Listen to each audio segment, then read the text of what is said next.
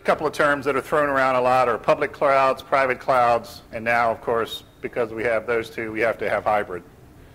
The public cloud is a shared resource multi-tenant, which means there are multiple clients running on a given set of hardware.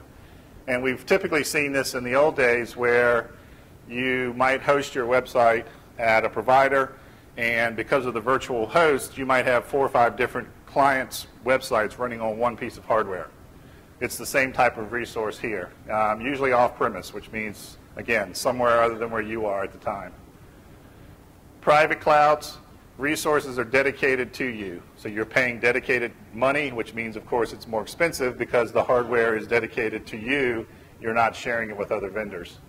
And it can be on-premise or off-premise.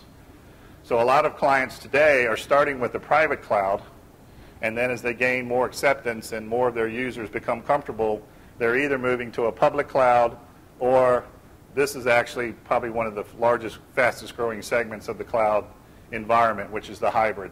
So you've got local servers dedicated, or maybe even in the cloud, but then as you're trying new applications, you're testing new versions, you can spin that out to the public cloud and then only pay as you go. So it's cheaper as you roll out new applications in the hybrid world instead of having to buy dedicated time here in the private world. No offense to Dan, please ask questions, because if you're like me, I can't remember a question more than one slide. So jump in with questions anytime. A couple slides on vendors, because I think it's important to know who's out there right now.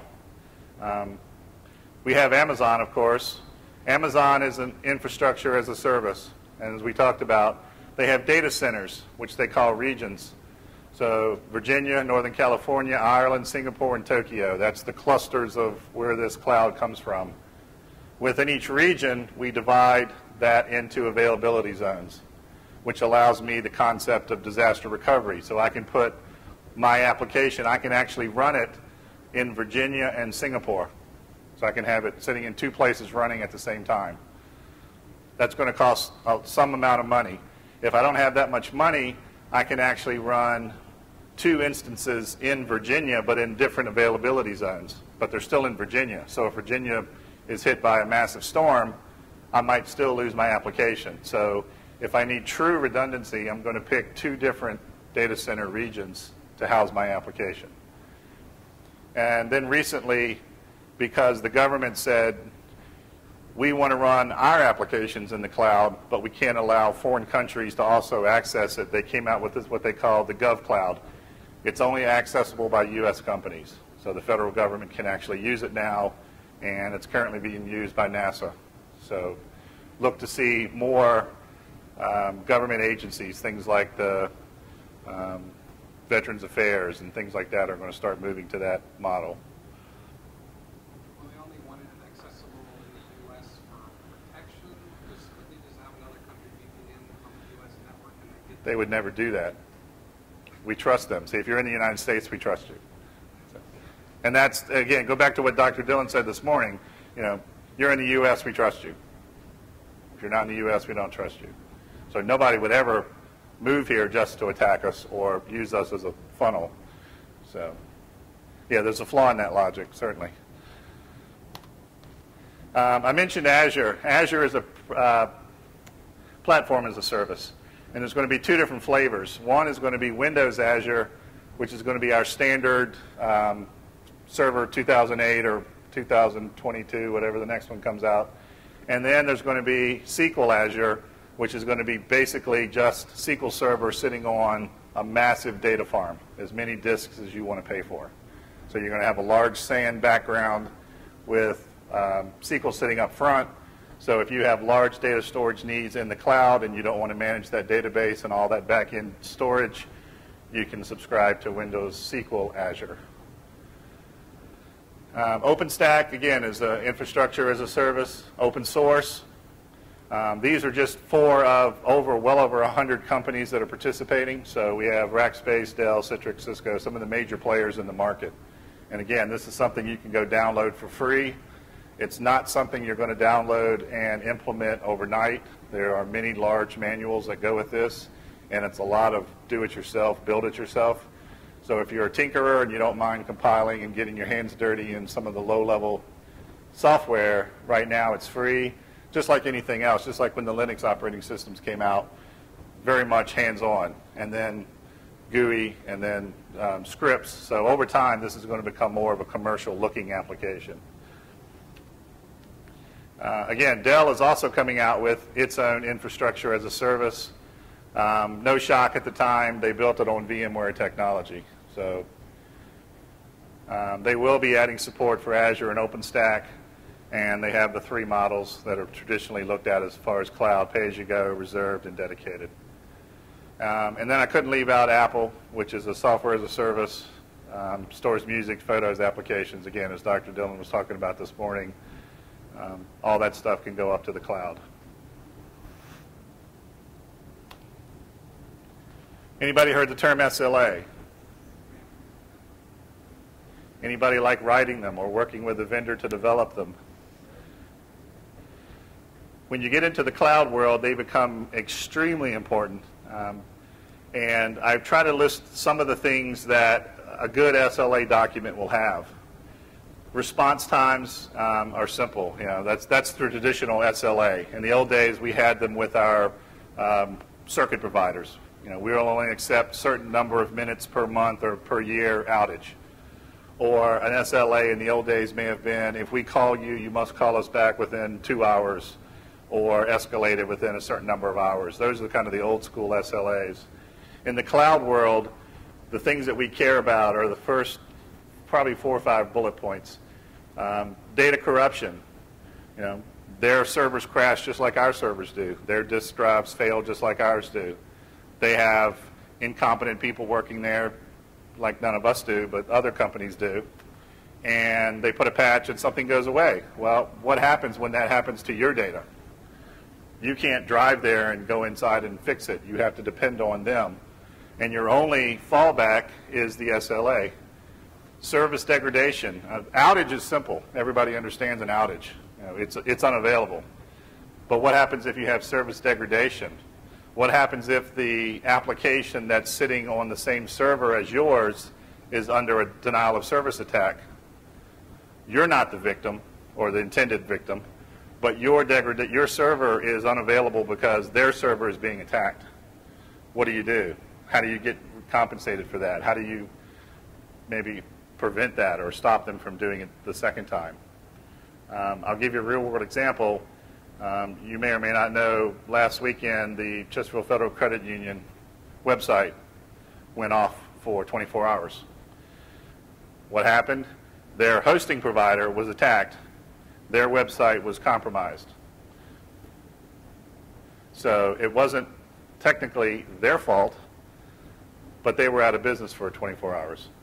So for that thought of, well, I'll just push it out to the cloud, or I'll push it out to a hosting provider and it's their responsibility, you can take that attitude if you want, but what happens when they go down or they're, for whatever reason, unavailable, and that makes you unavailable? So you got to take that into account.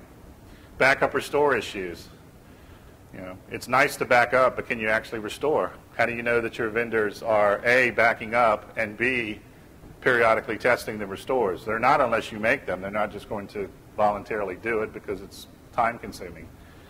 The last thing you want is, in an emergency situation, is to try to do a restore and there's no data. As Dan said, what happens if the company is closed or is sold? I mean, you get a letter that says, you know, within 30 days we've been sold and we're moving to another vendor, and they don't like Azure, they like OpenStack, and you've got 30 days to change your apps. That could be a problem. And then finally, for some of the folks here, and especially tomorrow, HIPAA. Do you have a business associate agreement in place? Because they now have your data. And if they are breached, you're going to be the one noted in the lawsuit. Yes, you're going to sue them to get some recourse back, but your name is going to be on the lawsuit. If you don't have that business associate agreement, you could be in a lot of trouble. PCI, anybody take credit cards? Pretty much the known business world. Well, if you're hosting your data or your applications or your infrastructure at a provider, are they compliant? And their first answer is going to be sure, absolutely. ask them what it really means, and they're like, well, we have a firewall. That's not PCI compliant. So if you're hosting and you're under PCI, you need to make sure that they provide you with documentation that says and guarantees that they are, in fact, compliant. Here's one of the things where we're taking the cloud. The bad guys now are using the cloud to attack. So they basically, with a credit card and about $50 of time, everybody probably heard about the Sony attack. Well, this is how they did it. They went on, they fired up a bunch of EC2 servers and basically brought down Sony for how many days? Multiple times. So 100 million Sony customers were affected by that for about $50 worth of credit card time.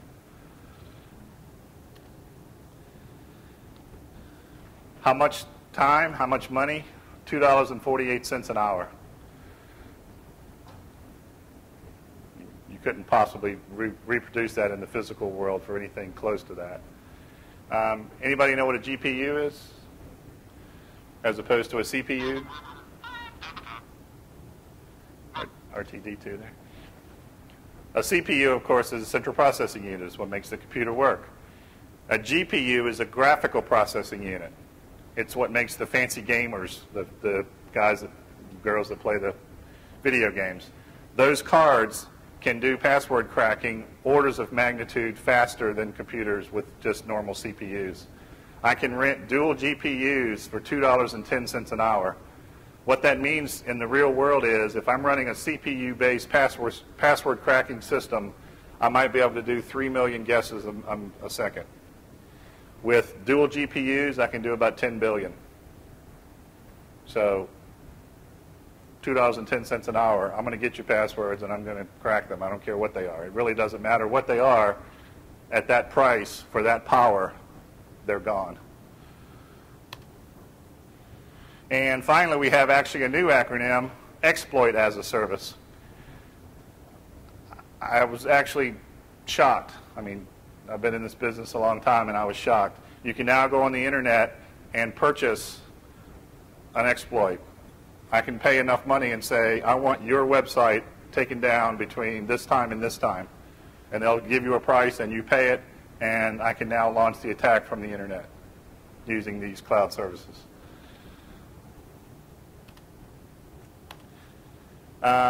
Couple things real quick. Cloud apocalypse is a new term. The definition is the point at which everything goes really wrong. How does that happen? Dan mentioned Dropbox. You may or may not know that in June 2011, Dropbox had about 4 hours of time where all their passwords were basically not needed for about 100 accounts. I could log into those 100 accounts with no password.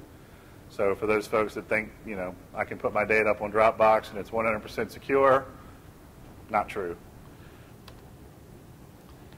And Amazon EC2, I'm not saying these are all, but these are some of the more well-known. July 2008 affected the US and Europe. April 2011 affected sites like Reddit, Foursquare.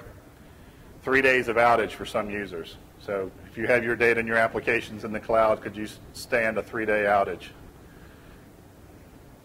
August 2011, lightning strike in Dublin, Ireland, knocked the entire European cloud offline for 2 days. And your question is, how can a single lightning strike knock the entire cloud down, which is what they do for a living? It happens. Netflix, Quora, and Foursquare. And so Foursquare and Quora are taking a beating every time Amazon goes out. Gmail, just to be fair, the other large provider that we think could never possibly have an outage. Again, these aren't all. These are just some of the more well-known. 2008, July 16th, August 6th, 15 hours. August 11th, 2. August 15th, 24. October 16th, 30. 2 outages in 2009, and at least 2 outages in 2011. So just to, again, show you that just because you put the data and the apps in the cloud does not all of a sudden mean that you'll never have an outage, and you need to plan for that. And to wrap up, I don't want to discourage you from using cloud. Just go in with your eyes open, know what's there. choose the vendor precisely to find the SLA. That's probably the most important thing that you're going to do is this step. Test thoroughly, migrate slowly, watch the metrics, and by the metrics I mean things like response time. How does their help desk, how responsive is it, how knowledgeable is it? Most importantly, make sure the users or clients are happy, because if they're not, this whole project is going to fail miserably. Routinely test the backup and restore process. Again, don't assume that they are either backing them up or testing them. And of course, any cloud service or cloud application certainly has to be rolled into your disaster recovery and business continuity plan from the 2 slides before. What happens when Amazon goes away for 3 hours? Can your business sidestep that problem and continue, or is it simply out of business until Amazon comes back up? That's all I had. Questions?